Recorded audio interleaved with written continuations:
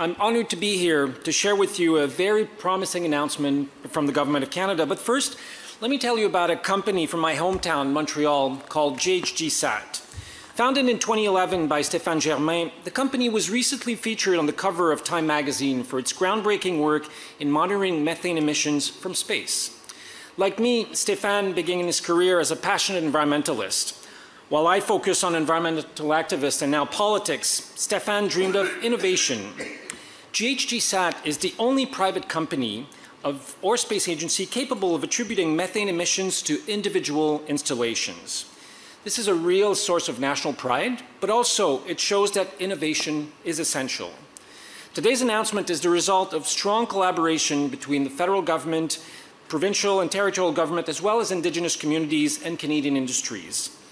It's also the fruit of ongoing cooperation with partners like the United States, who understand that by tackling methane emissions, we're activating one of the most powerful levers we have against climate change. Canada and the US were the first countries to establish national regulations on methane in the oil and gas sector. And here at COP28, just 2 days ago, the US EPA announced changes to methane regulations.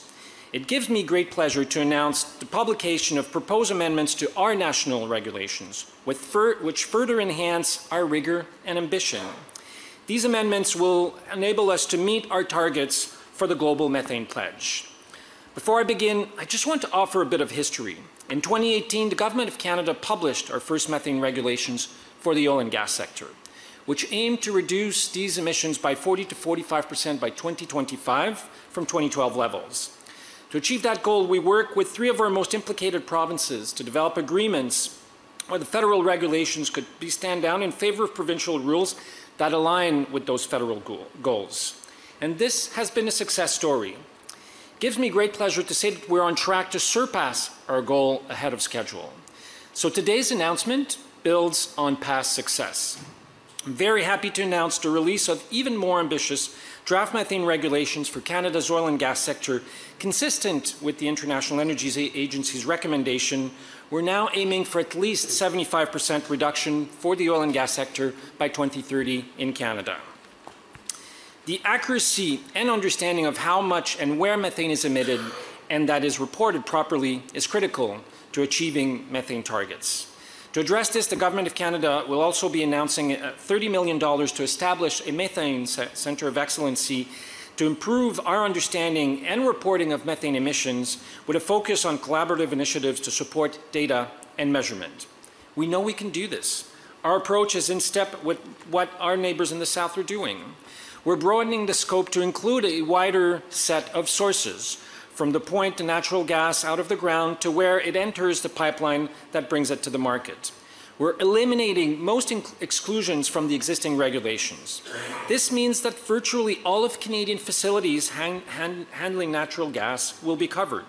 The goal is to eliminate the escape of methane during production, from venting or routine flaring. We're also establishing new performance standards for leak detection and repair, focusing on sites with the highest risk. And we're addressing problems such as blowdowns and other potential large methane releases. All this while ensuring the energy industry, both in Canada and the US, remains competitive on the world markets. That is the key. Not only can methane emissions be captured and achieved at a low cost for the oil and gas companies, but that captured methane can then be sold or used as a source of energy. We're all in this together.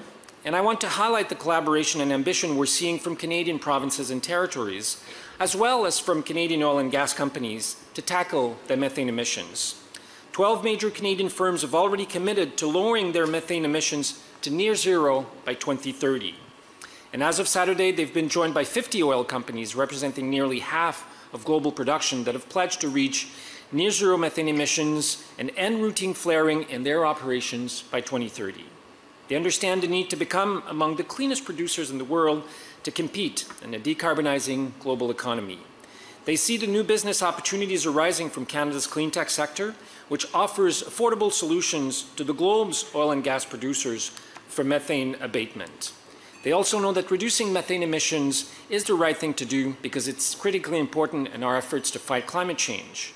Over the next few years, our methane regulations should result in an estimated $12 billion in avoided damages globally, not to mention the huge benefits on air quality and population health.